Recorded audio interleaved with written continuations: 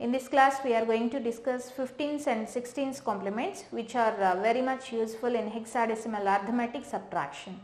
So now see here what is meant by 15's complement.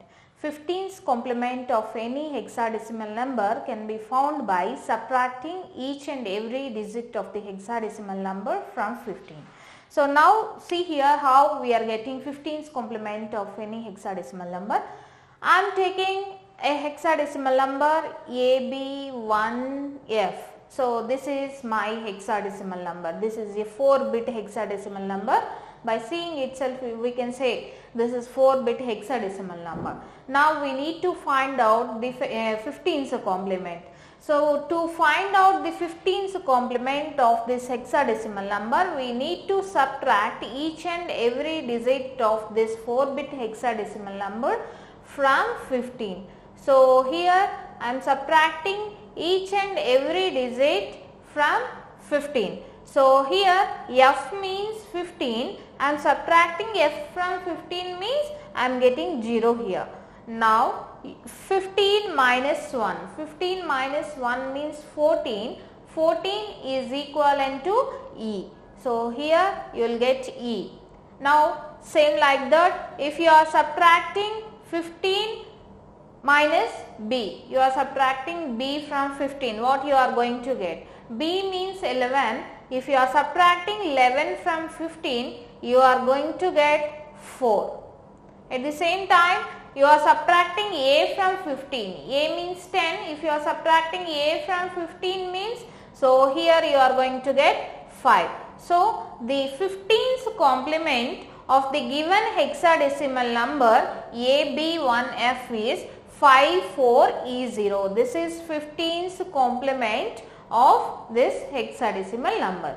Now coming to 16's complement. So as we are getting 2's complement by adding 1 to the 1's complement, in the same manner 16's complement can be found by adding 1 to the 15's complement of the hexadecimal number. So as we know that 15's complement is by subtracting each and every digit from 15. So 16's complement we can easily get by adding 1 to 15's complement of that particular number. So I am just adding 1 here. So 0 plus 1, 1, E and 4 and 5. So this is 16's complement of hexadecimal number AB1F. Let us take another example, here I wanted to take some 1251. So this is also a hexadecimal number given. So this is a hexadecimal number given. I need to find out the 15's and 16's complement. To find out 15's complement, what I am going to take is I am subtracting each and every digit from 15. So here if I am subtracting from 15 is 15 minus 1. So 15 minus 1 means, so this is equivalent to 14 or E here. So next 15 minus 5. 15 minus 5 means this is equivalent to 10. 10 is equivalent to A here. And 15 minus 2. 15 minus 2 means 13. So 13 means A means 10, B means 11, C means 12, D means 13. So here you are going to get D. Next again here 15 minus 1 means, so 14, 14 means E. So this is the resultant hexadecimal number 15's complement. So that means if you taken 1251 as your hexadecimal number, the 15's complement of this is EDAE. For example, if you are going to find out 16's complement, just add 1 to this. So if you are adding 1 to this, so you are getting E plus 1. E plus 1 means again you are going to get some F here.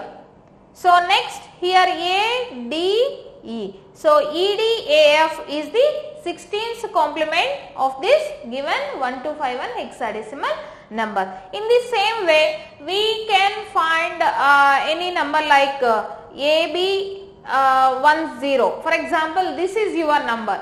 AB10 is your hexadecimal number. Now you need to find out the 15's and 16's complement. What you have to do is to get 15's complement of this AB10 as it is hexadecimal number, you need to subtract each and every digit from 15. So, here I am subtracting each and every digit from 15. 15 minus 0 will result 15. That means F you are going to get. Now, here 15 minus 1. 15 minus 1 means it is equivalent to 14. 14 means, so here this is equivalent to E. Next 15 minus B. 15 minus B means 15 minus 11. 11 means 4. So, here you are getting 4. Like that 15 minus A. A means 10. 15 minus 10 is equivalent to 5. This is the equivalent hexadecimal number 15's complement. So, here this is the 15's complement. If this is the 15's complement, to find out 16's complement, just we need to add additional 1 here. See here, if you are adding 1 here, what will happen? Here this is equivalent to F. F means 15. 15 plus 1, 16. You can't represent 16 in hexadecimal. So, 16 is equivalent to 16. 16 is not less than 16. So, that's why you need to take 16 minus 16 as this sum results. So, 16 minus 16 means 0.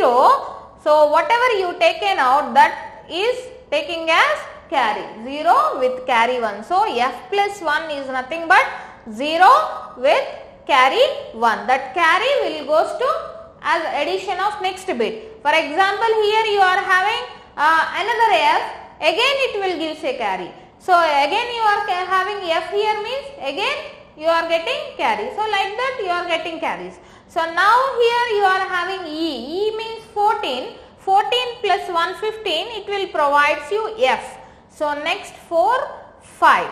So, 5, 4, F 0 is the 16's complement of AB10, whereas 5, 4, EF is the 15's complement of this AB10 hexa. In the same way, we can find any 15's and 16's complement for any hexadecimal number.